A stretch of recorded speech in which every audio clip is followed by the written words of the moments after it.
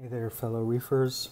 I'm going to do essentially an unboxing of the CoralVue HYDROS Control X3. Just got it in the mail this afternoon. This is the actual controller.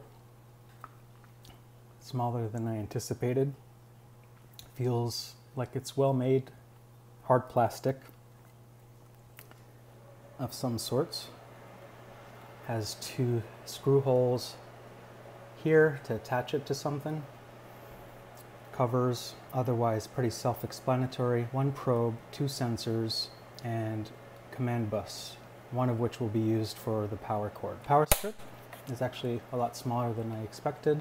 We have the temperature probe. I like that this connection here is covered with plastic, so I'm assuming that to some extent if water got on here and this is connected, that would provide additional protection. Although with salt water, this metallic part could probably rust pretty easily. I personally don't keep my equipment, the cabinet with the sump. I have it in a separate chamber, so I don't worry about that as much. We have the pH probe here by Pinpoint. Power cord.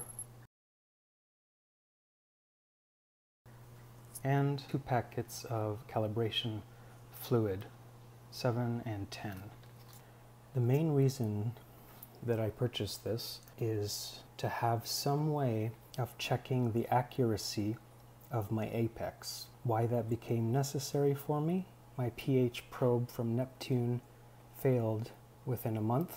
The troublesome part was not that it failed, but that it was inaccurate, which is harder to detect. The way I realized that it wasn't measuring correctly was not straightforward. When I first placed it in my tank, after filling 130 gallons of water with Pro-Marin salt, expecting a pH of 8.0 to 8.5, and had a reading of 7.8. It didn't occur to me that the pH probe could be the issue, so I did some research about tropic marin, talked to a few folks at the saltwater store I go to, and basically was told that it's not unusual to see a lower pH during the nitrogen cycle. I finally became convinced that there might be something going on with the pH probe when the graphs on my Fusion app started flattening out, whereas prior they were fluctuating up and down. So when I heard about this controller, the X3, I was like, man, this is the perfect purchase for just that. Essentially it has just what I need to have essentially an accountability to the apex probes. It's a decent price, essentially $300 came with the pH probe, with the temp probe, and it's running on a completely separate system.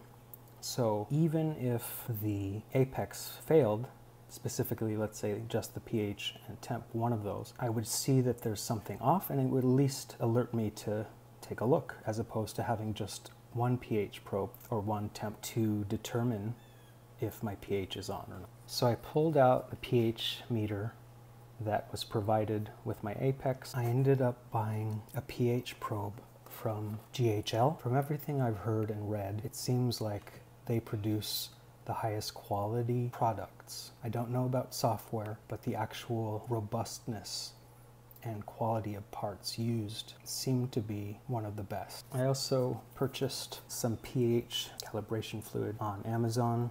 So this is 250 mils of solution, and hopefully that should last a while. What I do is I just pour the solution into this little glass vial from my Red Sea kits. It's perfect as far as the size of the probe goes.